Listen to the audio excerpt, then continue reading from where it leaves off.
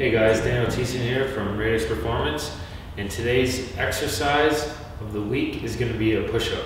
Now I know you guys all think you know how to do push-ups and it's very simple, but there's actually a lot of different key points you need to look into while you're doing a push-up to get the most out of the movement. So I'll take you down here. The first thing you're going to want to do is make sure that your hands line up over your shoulders. You don't want them in front or behind. You want to make sure that your shoulders are lined up with your hands.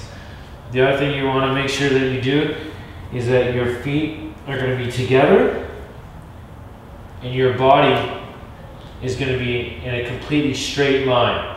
Now, you do not want your hips to sag, and if you do not want your butt in the air.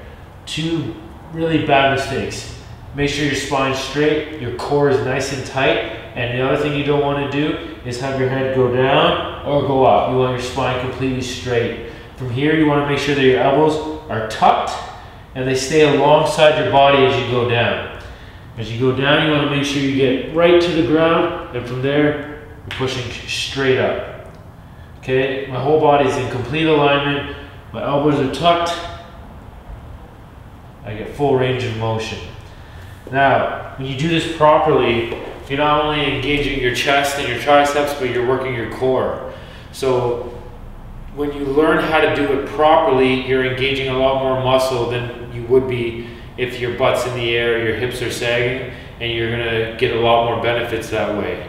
When you learn how to control your body weight, everything else in life becomes easier. So add it to your routine, make sure you're doing it properly, have a trainer watch you or a friend watch you to make sure those key points are on, and you'll be good to go.